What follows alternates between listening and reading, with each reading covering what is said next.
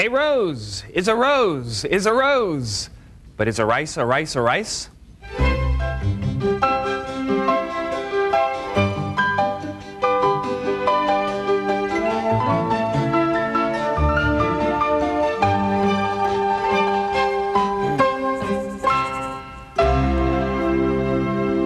No. When it's wild rice, what is wild rice? Well, despite its name, it's not a rice. It's a seed. It's the seed of an aquatic grass. Now, this grass grows in water, like rice, so it sort of looks like a rice paddy, but it's not really rice. This is a Minnesotan thing. It's native to the central and upper Great Lakes region of this country, in the lakes and rivers of Minnesota. In fact, it's the state grain of Minnesota, and it's uniquely American. It's the only cereal grain that's native to the North American continent. And for hundreds of years, it was the staple in the diet of the Indians in that part of the country, the Chippewa and the Sioux Indian tribes.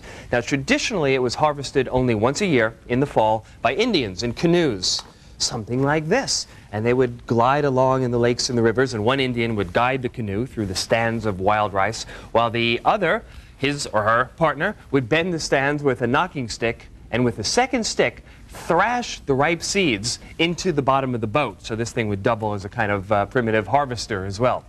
Okay, I hope you can deal with this. Wild rice is really not rice. Now that you've got that absorbed, can you deal with this? Wild rice is mostly today not wild. You see, the rice is now mostly cultivated. Now, it happens in rice paddies where they've planted it in north-central Minnesota, but it also happens a lot in California. And this new type of thing, this unwild rice, is harvested and processed mechanically. Harvested in the early fall or the late summer.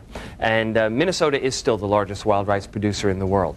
But the majority of the 12 million pounds processed annually is cultivated now in man-made paddies. So we've left the wild thing behind. There are about 1 million pounds of rice, like 1/12 of the national production, that is still hand harvested. Now let me show you, well, let's look at the difference. This stuff right here is from Minnesota. You can see it. Here's the label right behind it. And actually, you probably can't read Minnesota, but it says it. This stuff is hand harvested. This stuff over here it says California on this label, and this stuff is not wild and is mechanically harvested.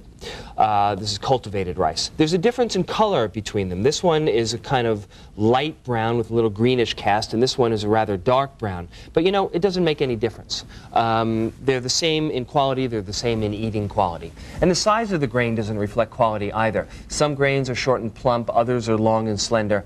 It sort of depends on your aesthetic, whether you'd like it to look one way or another. But basically, they taste the same and they feel the same in the mouth. The price per pound varies wildly, but you can spend as much as $10 or $12 a pound for wild rice. The hand harvested is going to be more expensive. That's just because I think of a kind of snob appeal. I mean, it's nice to say, this is hand harvested from Minnesota, as opposed to, this is cultivated and mechanically harvested from California. But as I said before, you know, the taste is really not going to be any different. Of course, one option that you have when you're dealing with wild rice, you know, wild rice has this very nutty taste. That's its beauty. And it has this kind of chewy texture. You can get that taste and texture if you blend the expensive wild rice with the other kinds of rice, with real rice that's cheaper. Here we have two commercial blends that are on the market, a long grain and wild rice pilaf and a long grain and wild rice original. And this is how they've cooked up. Now, these blends are about 85% real rice and about 15% wild rice. But, you know, the taste of the wild rice is so strong that you still get that nutty flavor in these blends. And also, it makes a nice contrast with the other textures. So every once in a while, you chew into one of those crunchy, chewy wild rice grains, and it really does stand out. Now, traditionally, wild rice is used as, you know, we usually see it at holiday time, at Thanksgiving and at Christmas, and it's an accompaniment to wild fowl, like pheasant and wild duck, and we use it a lot alongside turkey, if we're well off that year. We also use it as a stuffing ingredient, we Americans, but it is much more versatile than its traditional limited uses suggest. Here's something that I became aware of a couple of years ago. This is like the day after Thanksgiving. You made your turkey, you had the wild rice on the side. You make a leftover turkey soup with wild rice. It's a fabulous soup. I love this. I like this better than I like the wild rice with the turkey on Thanksgiving Day. You could also make a cold salad out of leftover wild rice. This one is mixed with some carrots and some bell peppers and some pecans, which are very good with wild rice. You could also make rice pudding with wild rice. We did a rice pudding show recently, and we made a wild rice pudding, and I loved it. I mean, that nutty taste that the wild rice contributes is fabulous in rice pudding.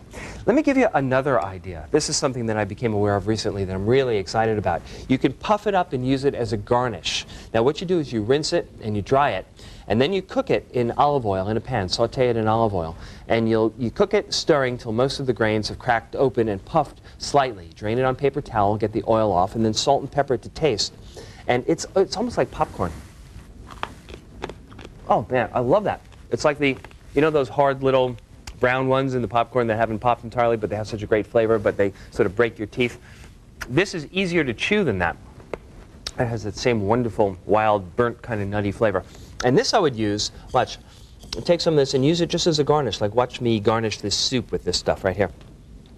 Just sprinkle it on, and it's almost like croutons, like wild rice croutons almost. It gives a great crunch on top of the soup. Really good idea. I want you to try that. Also, you can take your uncooked wild rice and grind it in a blender. And then you can use this as a flour in baked goods like breads and muffins and pancakes. I would substitute about 1/4 of the flour required in the original recipe with this powdered wild rice stuff, and you get a great nutty flavor. Now, before we go away for a moment, let me just tell you basically how to cook it if you're just making the basic wild rice. First, you clean it thoroughly. Just take it out of the package. And if it's hand-harvested, you need to clean it and take out any impurities that are in it. You need to wash it. If it's cultivated, you don't really need to wash it. But this is the hand-harvested, and I'm just going to dip it in water, and that's it. You just want to, you know, sort of clean it off a little bit, and then you're ready to go. The water may turn gray as you put this. So this one is not, but it may turn gray. If that happens, don't worry about it. That's a naturally occurring grain dust, and it doesn't mean that the rice is dirty. Now, how do you cook it? Well, it's somewhat the same as cooking rice. You know, rice you usually cook in a proportion of 2 cups of liquid to 1 cup of rice. This you need more liquid. You need 3 to 4 cups of liquid to 1 cup of rice. And you combine that together, bring it to a boil, then down to a simmer, put the lid on, and you might want to cook it for 35 to 40 minutes. You could also cook it like pasta in a tremendous amount of water. But I think in this case, there's so much flavor in the wild rice that the tremendous amount of water will wash away the nutty flavor. So it's best to cook it in the proper proportion. 1 cup wild rice, 3 to 4 cups of liquid. I like to cook it in water because then I'm not interfering with the nutty flavor of the rice. But some people like to cook it in chicken stock or beef stock. You get a deeper flavor, but it's not exactly the wild rice flavor. Well, those are the basics. As you now know, a traditional way of life has floated off in a canoe. But fortunately, wild rice grows on, and I will go on in a moment with more than a handful after this.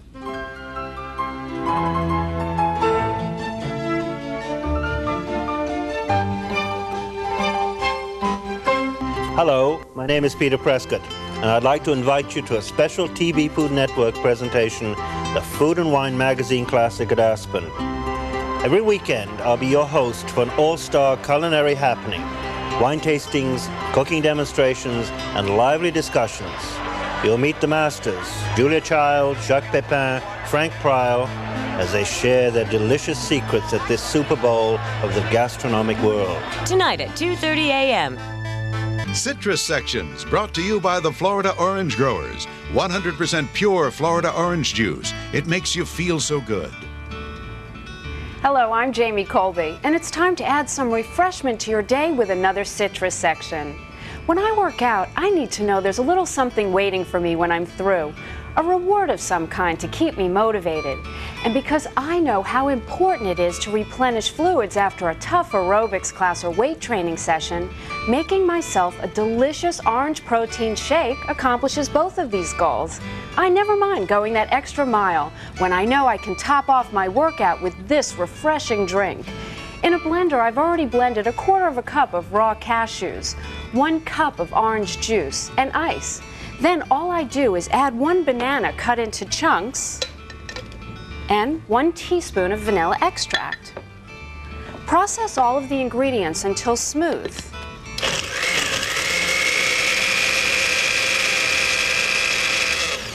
And then you'll pour it into a glass for a protein, vitamin C, and potassium-rich drink that you'll enjoy not only after exercising, but even as an afternoon snack. That looks great. You can garnish with an orange slice. Citrus juices add both flavor and good health to your life, so keep plenty of citrus on hand. See you tomorrow for another refreshing citrus section. Right now, John Morrison isn't thinking about cancer or the medical studies that conclude foods rich in vitamin C, like Florida orange juice, may actually help lower the risk of some types of cancer. So while he may not know it, he's doing something good for his body every morning. Even on those days he's just not able to exercise. 100% pure Florida orange juice. To your health.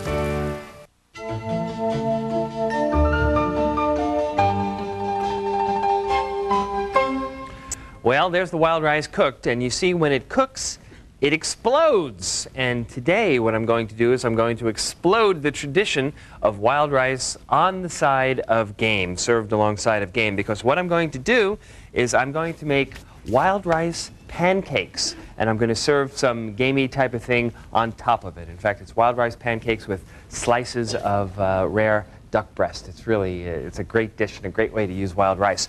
To make it, you would start in the usual way. I've got a heavy saucepan here, and I'm going to add to this heavy saucepan a cup of wild rice, which I've got. I'm using the hand-harvested Minnesota rice, in case you're interested. And I'm going to add to this 3 cups of water. Remember I told you before, 1 cup wild rice to 3 cups of water. By the way, if you have a pound of wild rice, it's going to make about 20 cups of cooked wild rice. Pound of raw wild rice will make 20 cups of cooked wild rice, which is enough to serve about 10 people. Nice gathering for Thanksgiving or Christmas. To this, I'm also going to add a teaspoon of salt. And then you bring that up to a boil, and then lower it down to a simmer, and cover it. And you would cook it until it gets like this. All exploded, but just exploded, just when it's exploded. You don't want it to cook longer because then it'll get too soft.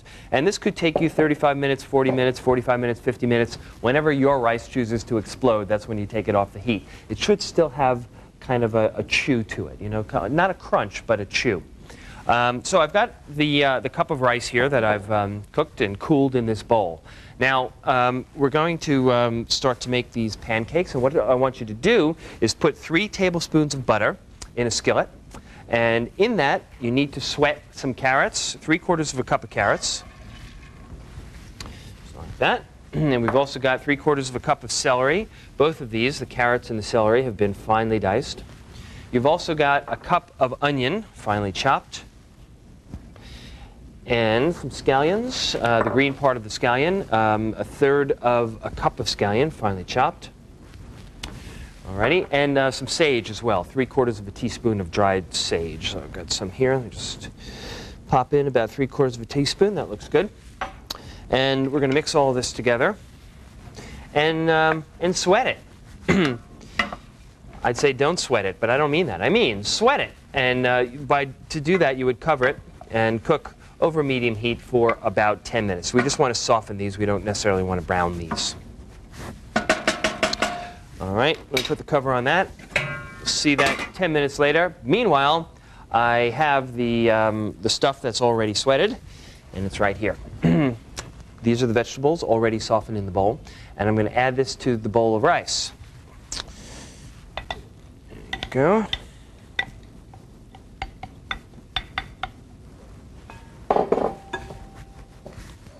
Incorporate that, mix together thoroughly and evenly. Okay, now to give this pancake some heft, here's what you do. You've got 2 large eggs in a bowl, going to beat. And to this, I'm going to add 3/4 of a cup of milk.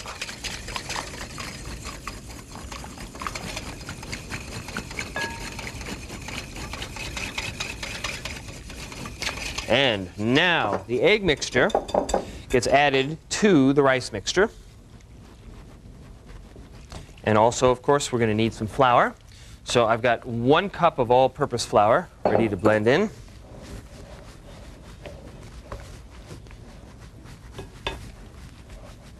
Okay, here's the flour. Mixed in. And, you know, I mean, this is really pretty simple. What you need to do is just get a, well, it'd be great if you had a griddle. I've got one ready to go. Get a griddle ready for cooking. Also, to this mixture, you should taste it and season it to taste with salt and pepper. Add a little bit of salt here, a little bit of freshly ground black pepper. I actually like it a little bit on the peppery side. It seems to go nicely with the nutty taste of the rice. Okay, and this is your pancake mixture.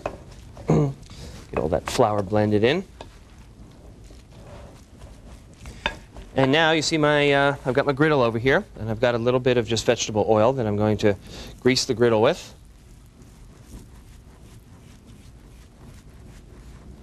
Alrighty. Now for each pancake, it's hard to make large pancakes with this because they're kind of like, you know, they're so solid, they've got so much stuff in them that they're not going to spread out very easily in the pan. So what I'm doing with this is I'm making pretty small pancakes. That is, I take about 1/4 cup out of the batter mixture. And then we're going to put this on the griddle. And what you want to do is flatten it out.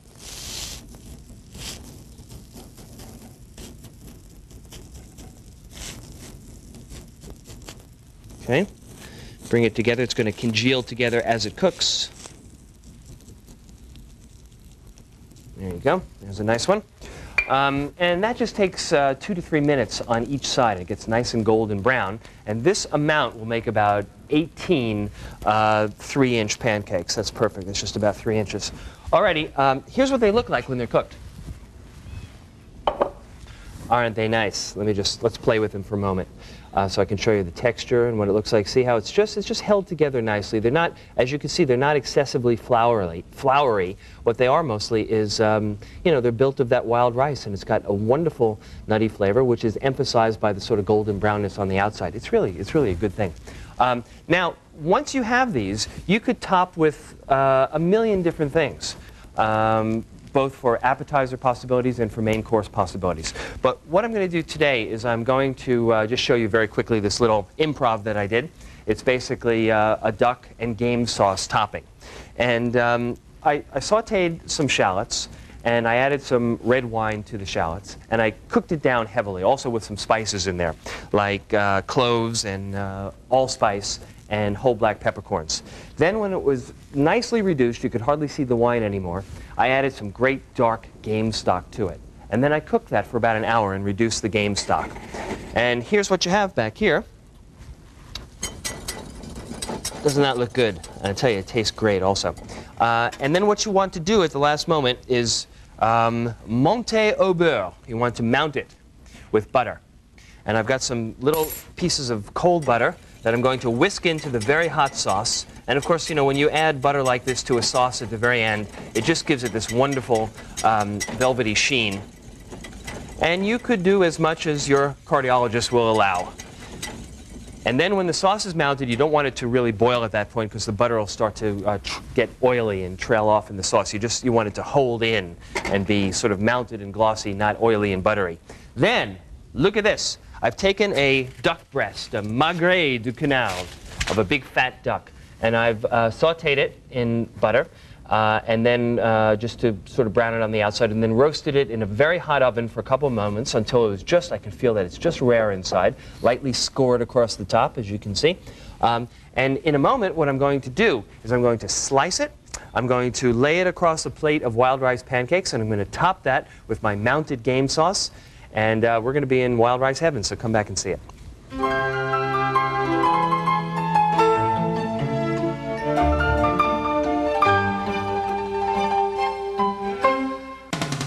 what's cooking on cable for you. Debbie Fields of Mrs. Fields Cookies is serving up some of the most mouth-watering recipes you've ever tasted.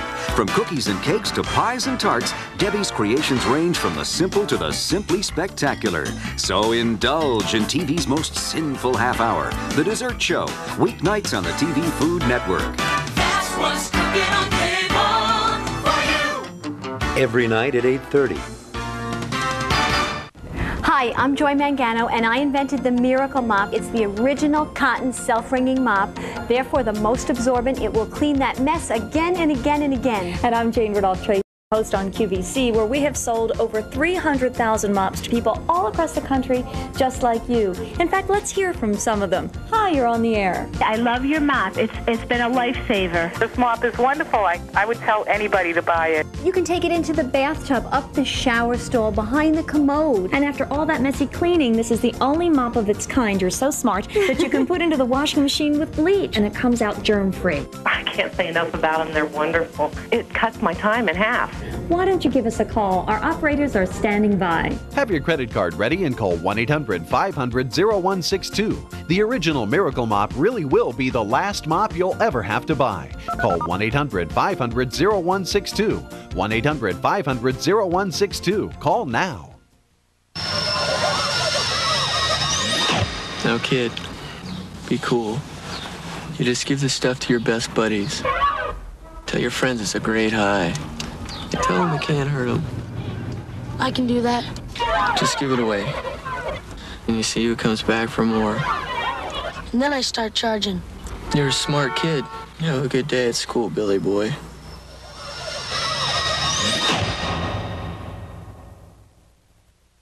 That's what I did. I sat my son down, explained it to him, simple, uncomplicated. At first, I didn't know what he was talking about. I just took authority, you know what I'm saying? He was nervous and sweaty. I was thinking, you know, what's this all about? You know, if they got questions, you just answer them. Well, look, If you need help talking to your kids about drugs, call for this free book.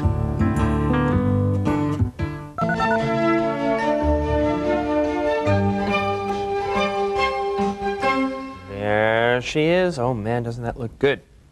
Now I'm going to nap it with this sauce, which is nicely mounted with the butter. Just pour it around. And I'll just pour a little bit on top of the duck. Look at those nice thick slices of duck. Fresh sage garnish. It looks good enough to eat, folks. And that's what I intend to do. Now let me just tell you about a few choices I made here. I could have, had I wanted to, added something traditional like red currant jelly to this gamey sauce, but I chose not to because we're so sort of conditioned to thinking of wild rice with something sweet. Actually, one nice thing to put in it is sour dried cherries. But always, you know, it's at that Thanksgiving, Christmas table with sweet stuff all around, and you tend to think that it wouldn't survive in a purely savory situation. Well, I've created a purely savory situation. There's no sweet stuff in here, and you know what? The wild rice tastes just as good when it doesn't have a sweet side dish or some kind of sweet component. Another good thing about having no sweetness in the dish is that it opens up the range for red wines. If there's a little bit of sweetness in a dish, you know, it's probably a good idea to have a little bit of sweetness in the wine. Otherwise, the sweetness in the dish will make the wine taste very thin and mean and acidic and sour. But there's no sweetness in this dish. That means that I can use dry red wines, which would be best with game anyway. And since this is a very American thing, we do have here this wild rice, which is grown in this country, which is savored in this country. By the way, did you know that people like it all around the world? It's especially popular in Europe, where they don't have any of their own, but it's thought of as one of the great exotic American exports, wild rice. But this is American, so we're going to serve an American wine. And with this, I wouldn't want anything that, you know, with a rare duck breast like this, I don't like to serve wines that are like too powerful, too forceful. So something like California Cabernet is right out of the question. I like the greater lightness of Pinot Noir with a dish like this. Now, there's some terrific California Pinot Noirs, and I thought about that. But generally speaking, the Pinot Noirs that are made north of there in Oregon are more delicate. And I've picked a very lovely delicate one called a Cristom, which comes from the Willamette Valley, which is just south of Portland, Oregon. And I think this will do very nicely with the duck. Yeah, you can see from the color of it. You see it's not like ink. You can almost, see, can you see my finger? You can almost see through it. There you go. Okay, so let's dig in here. Oh man, I love the little bit of crunchy duck skin on the outside. Let me get a little bit of the wild rice pancake.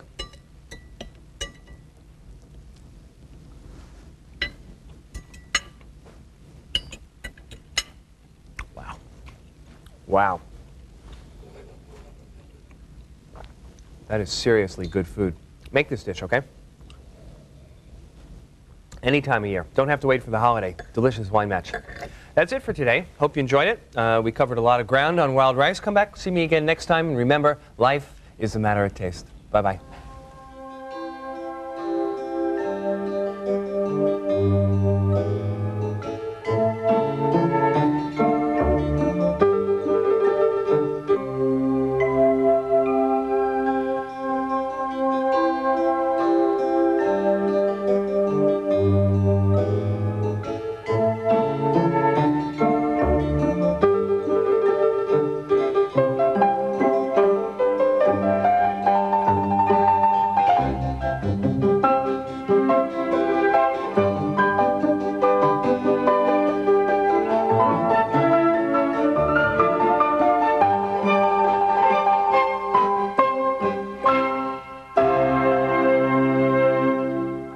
Hot stuff coming through. Next, Cooking Classics with Julia Child, the grande dame of American cooking. Then, more cooking.